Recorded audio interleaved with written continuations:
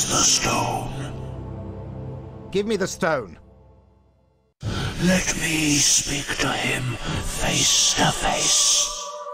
Master, you're not strong enough. I have strength enough for this.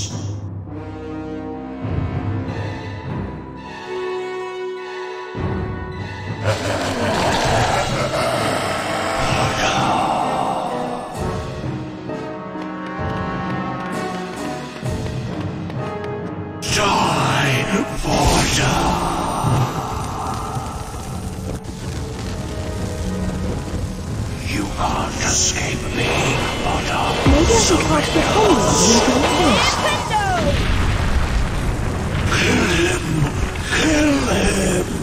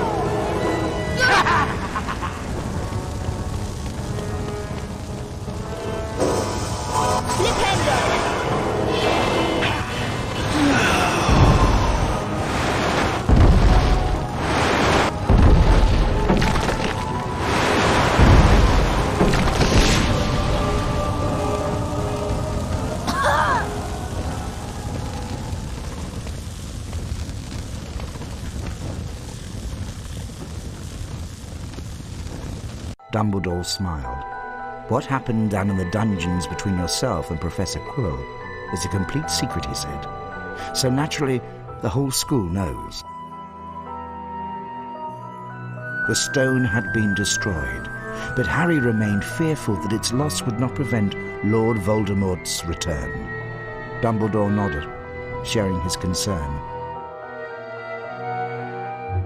Nevertheless, Harry, if our battles do no more than slow Voldemort's return, with luck he may never regain his power at all. So the stone's gone, said Ron finally. Harry nodded and wished it good riddance. Then Ron produced a brand new famous witches and wizards card from his robes and handed it to Harry. You've got the whole set now, Harry, Ron said. Harry was stunned. Harry made his way down to the end of the year feast alone that night. The great hall was decked out in green and silver to celebrate Slytherin winning the House Cup. When Harry entered, there was a sudden hush. He took a seat between Ron and Hermione, trying to ignore the stares of the other students.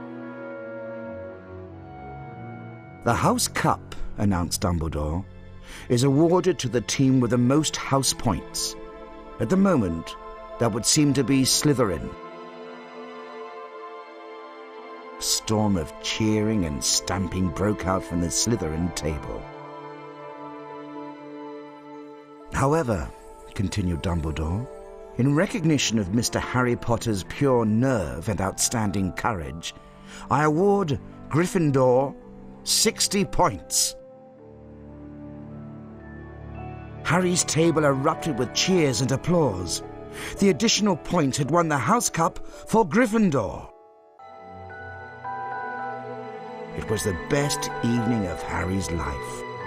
Better than winning at Quidditch or Christmas or knocking out mountain trolls. He would never, ever forget tonight.